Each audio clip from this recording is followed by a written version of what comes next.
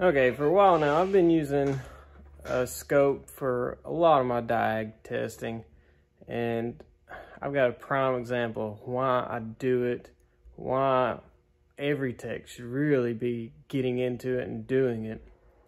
I've got a 06 Dodge Ram out here that is intermittently setting a P0720 code, which is output speed sensor code.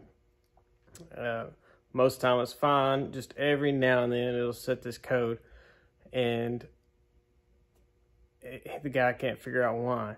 It's not constantly doing it. So, brought it to me, and I found this problem.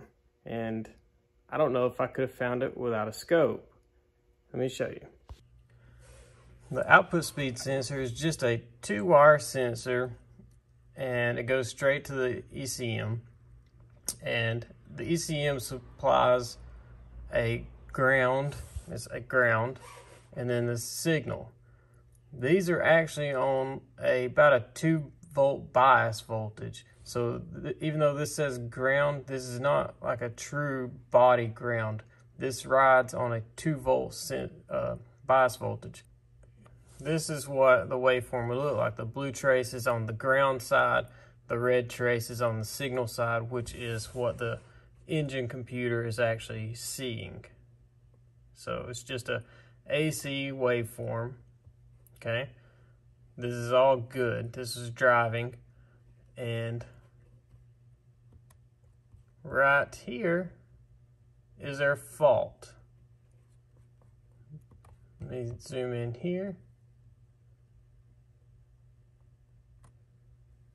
This right here is a short to ground. And as you can see, it's only on the blue trace, which is our ground circuit. And as you can see, when this shorts to ground, it drops my bias voltage off. So I lose my bias voltage, which causes this strange little spike here. And the reason why you need a scope to see stuff like this is because we can measure the amount of time it takes for this to happen. This thing was shorted to ground for 1.1 milliseconds. That's like snap of a finger, that was shorted to ground. How can you catch that without a scope? You're just not going to. So now that I see this and I know which wire I have the issue on and what the exact issue is, I know this wire is getting shorted to ground. I can find this. So now that I know I'm looking for a short to ground, I traced the harness and I found this little tiny spot right here.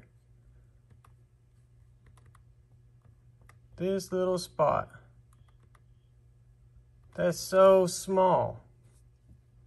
This little spot right here was just barely rubbing on the top of the transmission right in here.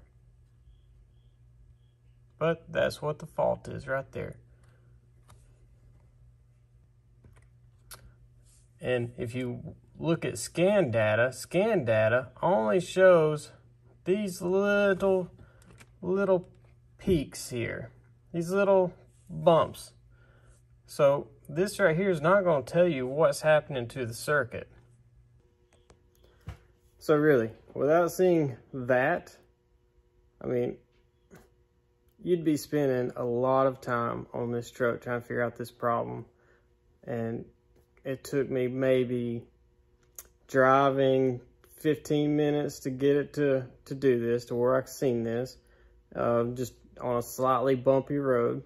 Bam, there it was. And then I knew exactly what I was looking for.